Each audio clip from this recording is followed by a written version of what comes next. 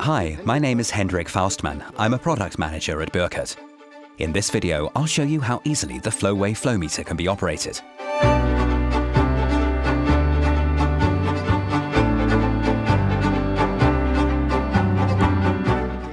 The acoustic transmission factor measures the damping of surface acoustic waves during propagation in the sensor tube.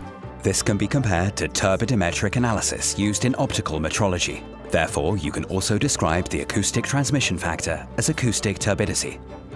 The FLOWave flow meter is connected to the Bürkert communicator software. Click on the box behind the measured value to display it graphically. The acoustic transmission factor is shown in green.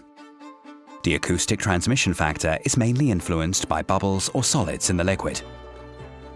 When using FLOWave, you can detect bubbles as well as particles and solids. FLOWave is initially filled with water.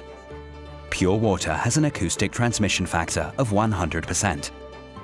If FLOWave is filled with carbonated water, it becomes clear that the measured values fluctuate greatly since bubbles rise in the tube. At the beginning, there is a lower acoustic transmission factor. Over time, the measured value approaches 100% again, since the bubbles escape from the tube.